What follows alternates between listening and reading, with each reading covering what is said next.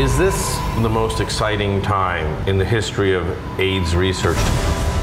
We have one patient now that's had a late-stage infection and is now cured. My case gives people hope because it means that it could happen again. How do we replicate that? That's the $64,000 question.